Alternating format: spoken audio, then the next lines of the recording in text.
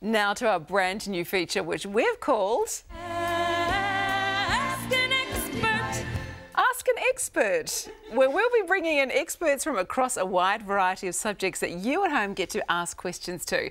And today we have Energy Efficiency Solutions, who are heat pump specialists, and their sales manager Heath Coleman on the cafe to give us the lowdown on heat pumps. Welcome, Heath. Thank you. Thank you for having me. Nice to have you here. Question time. Okay, you ready for this? I've got a few here for you. Tracy from Sandringham, she wants to know, why is a heat pump better than any other heating solutions? Well, not only heat pumps heat your whole house, that they also do your air conditioning. They help out with your moisture in your house as well, and also air purifying. Okay, and they're quite cost effective, aren't they? Yep, absolutely. So they're your most efficient heat source that's available out on the market. Okay. Tom wants to know, he says, I'm not sure which kind of heat pump I should get. My wife thinks that the floor heat pump would be better for us, but I want a wall one. What's the difference? It really depends on their house. Some houses are better suited for the floor units. If you have a really high ceiling, like some of the villas, the floor units can be really suited for those. Some people don't have wall space, so they can't have the units up on the ceiling. I don't think I've ever seen a floor unit. What does it look like? Just... I guess it looks like one of your old kind of radiators. You know? Okay. So similar to those systems, just low down on the wall. Okay, so you can really pick and choose. What about if you've got one on the wall, but you don't want all the stuff going outside? Is there another solution to that? All the pipes and things? Yeah, so it's quite common what we do in new build houses. We do what we call as pre-piping. So that's fitting all the pipes internally and through the walls. Okay. So you don't see any external piping on the outside of the house. That was a question from Mel from the cafe, actually, just quietly.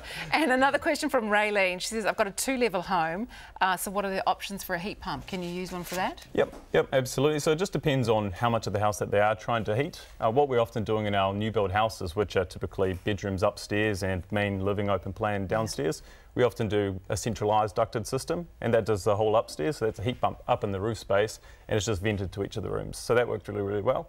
Then in the downstairs, they just usually have a separate heat pump down there as well. So you just have the system in the actual roof, and then little holes into all the bedrooms to get all the heat? That's right, yep. So you don't see units on the walls or anything like that. They're really nice and quiet systems as well, and they'll still do your heating, your air conditioning, your ventilation. A lot of people would like that. Yeah. And if you just wanted to heat your downstairs, you just get one for the wall? Yeah.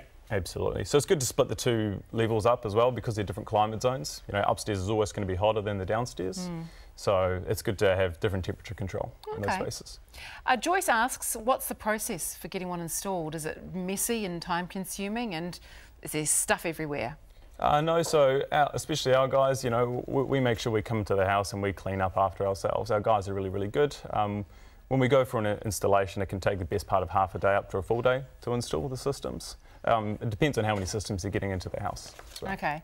Who trains your cleaner-uppers how to clean up properly? Are they going to meet my high standards, which are very low, actually, by the way?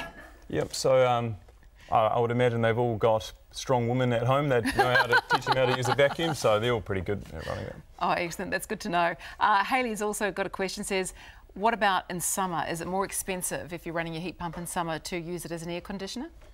Well, most of the heat pumps nowadays are just efficient on their cooling as they are on their heating as well. So we're finding more and more people are using for air conditioning. Also, especially with all the new build houses, the double glazed, well insulated, that some of them are just getting so hot into there. Well, it seems like we're getting warmer here, because we never used to use air conditioners, but now I think they're almost essential. We have another question, a question from Holly. Is it Holly from the cafe? That's right, Holly from the cafe. What about these ducted systems? What sort of brands are good that you would recommend? Yeah, so we work with a wide range of brands. Your top brands, which you see mostly, are your Panasonic, your Mitsubishi and your Toshiba systems. Those systems are either designed to go under the floor and just centralised, so like similar to your old classic gas central heating.